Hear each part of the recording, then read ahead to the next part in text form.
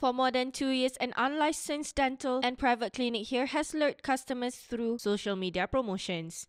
To avoid detection, the operators operated at a house and a beauty parlour. Acting on a tip-off, Pahang Health Department officers monitored the illegal operations for 3 months, then raided the premises yesterday.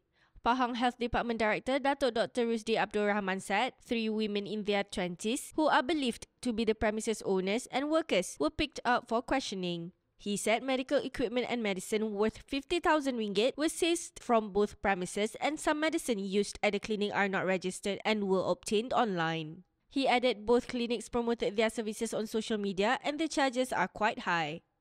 He said this during a press conference at the Pahang Health Department today.